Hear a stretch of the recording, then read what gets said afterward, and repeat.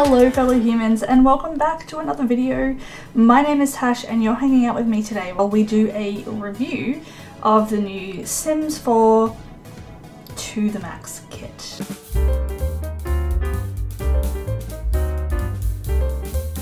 So to begin this video off, I just want to do a precursor to explain my distaste for kits in general. I don't mind having micro content that is more niche and aimed at like a very small section, maybe something that you wouldn't normally get in a whole pack. For example, the Moroccan kit. I think they have their value, but I think the price is far too high. Does that mean I wouldn't buy them? No, I would buy them because I'm an addict who cannot control herself, so I have to have everything Sims. And I know that that's what EA rely on when they release things like this. Let's jump into the voiceover and we'll have a look at what comes with the new kit and then we can sum up our thoughts. So to begin with, I really like the idea of going with a more niche idea in a pack. Maximalism? Words are hard, don't judge me. Maximalism is a movement that's been around for a really long time. I don't know a lot about it. But as you can see here, we're having a look at the wallpapers that come with this pack in all of the different coloured swatches. Some of them I really love, some of them I'm not so keen on, but I do appreciate that with this kit we do get some neutrals. We get our white, we get our black, we get some nice bluey grey colours, some greens, some pinks and reds. So I do appreciate that we are getting some more toned down versions of these wallpapers compared to the more loud colour swatches that are available, so that does make them more usable, which I really appreciate. This one here I think is really cute, and I really love a lot of the colour swatches that come with this. However, I will say I'm probably never going to use that wallpaper. Maybe for a kids themed bedroom, but even then the colour swatches don't lend themselves towards kids. This one, however, I can see myself using. The colour swatches that are available on this particular wallpaper, this is my favourite of the 3 wallpapers that are available. So I'm really excited to play around with this particular wallpaper and see sort of what we can do with it, mixing and matching and how they blend in seamlessly together. And now we're having a look at these window coverings, I guess you would call them. They go over.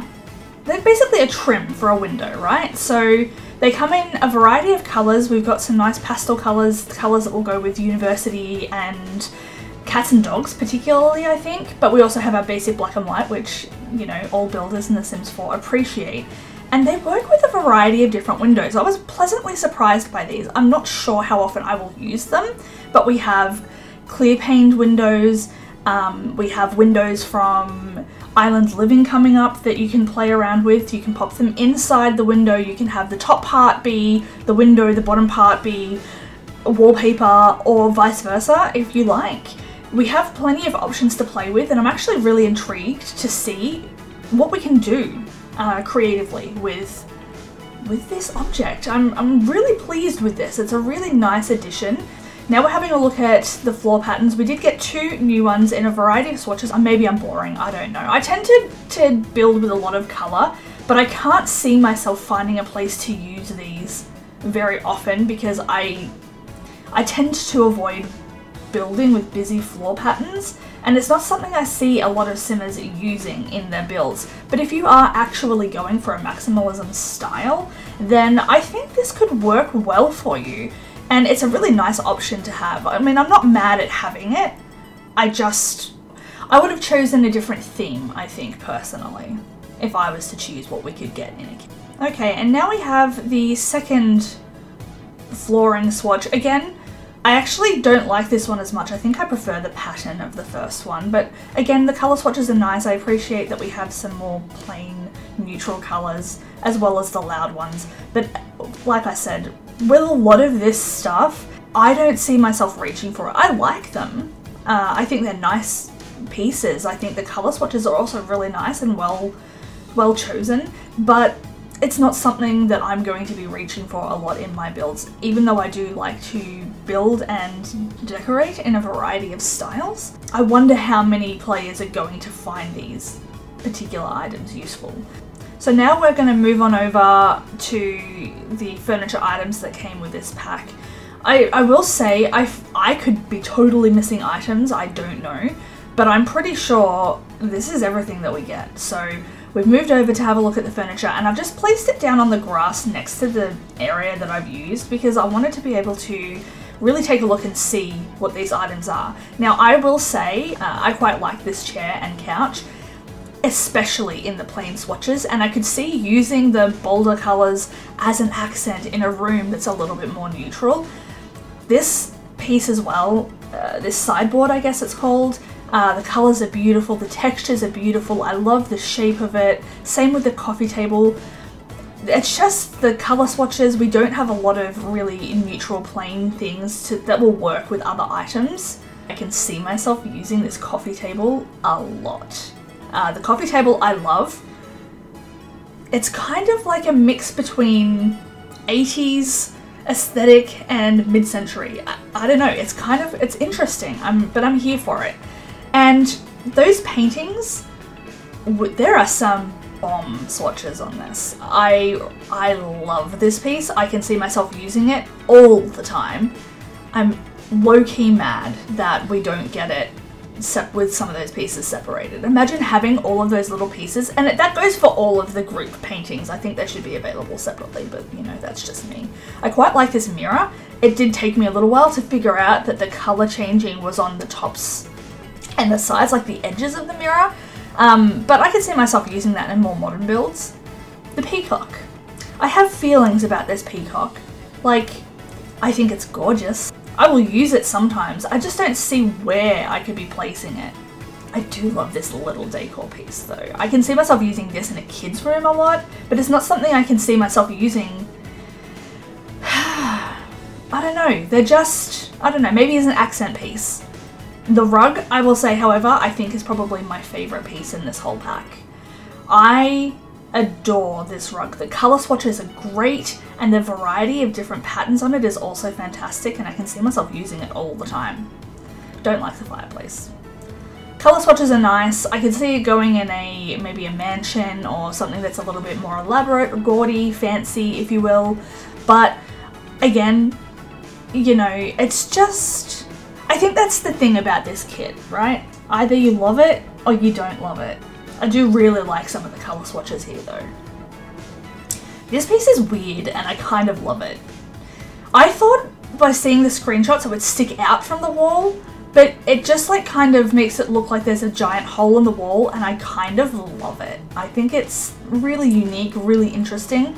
Not gonna fit a lot of homes though, so it's the usability of it is a bit more limited than perhaps the grouped paintings would have been.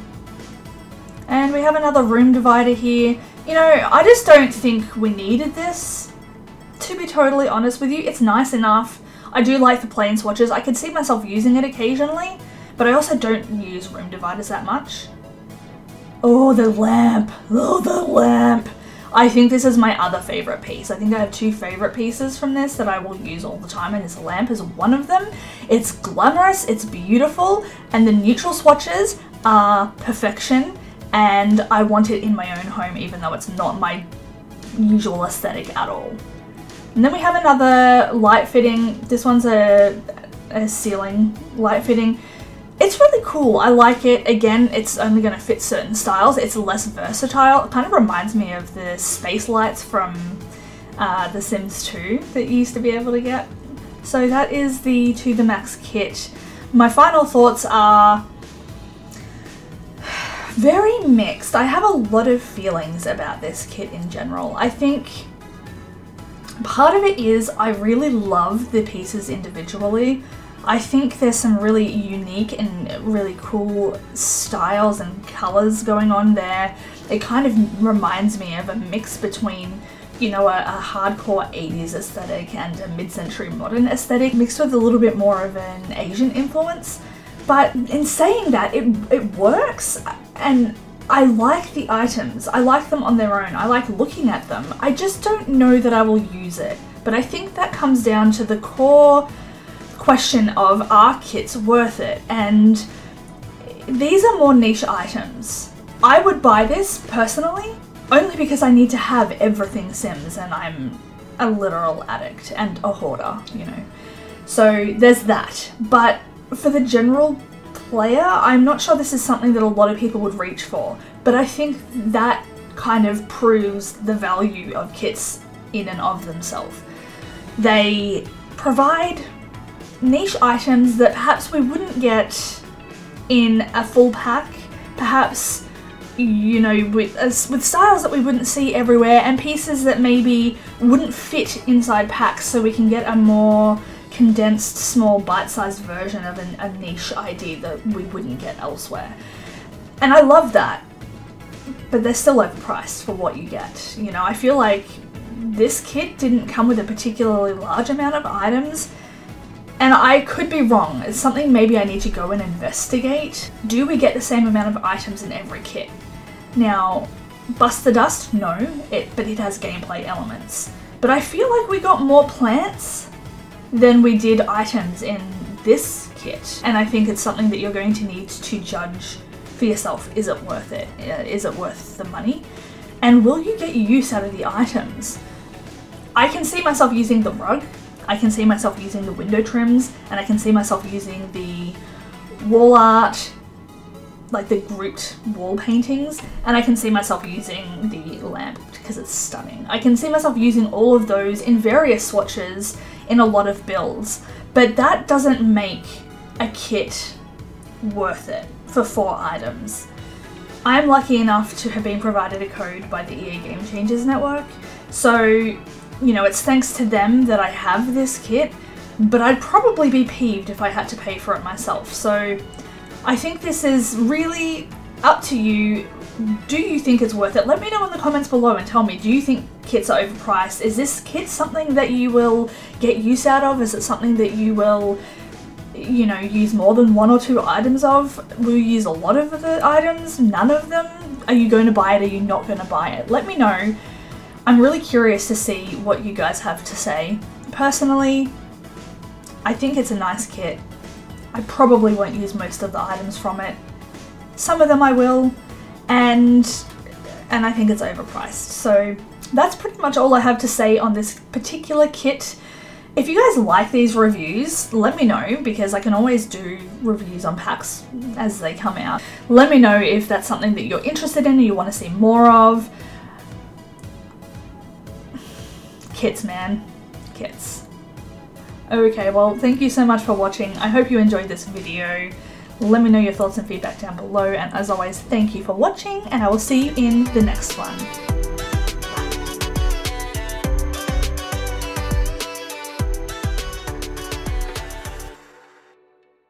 Editing Tash here.